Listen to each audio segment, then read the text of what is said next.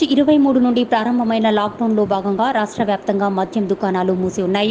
బుధవారం రాష్ట్ర ప్రభుత్వ ఆదేశాల మేరకు గత 44 రోజుల తర్వాత దుకాణాలు తెరుచుకున్నాయి. దీంతో జగదేవ్పూర్ మండల కేంద్రంలో గల 3 వైన్ షాపుల వద్ద స్థానిక ఎస్ఐ సాయిరాం తన పోలీస్ సిబ్బందితో గట్టి బందోబస్తు ఏర్పాటు చేశారు. మద్యం బాబులు ప్రతి ఒక్కరూ మాస్కులు ధరించి భౌతిక దూరాన్ని పాటించే విధంగా చర్యలు తీసుకున్నారు. అయితే దుకాణాలు తెరవక ముందే మద్యం బాబులు ఉదయం నుండి వైన్స్ల వద్ద బారులు తీరారు.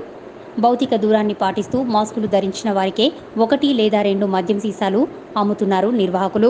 ప్రతి మద్యం సీసాపై ప్రభుత్వం పెంచిన అధిక ధరలకు వినియోగిస్తూ అమ్ముతున్నారు. అయితే దుకాణాలు తెరుచుకోవడంతో మందుబాబులు సంతోషం వ్యక్తం చేస్తున్నారు.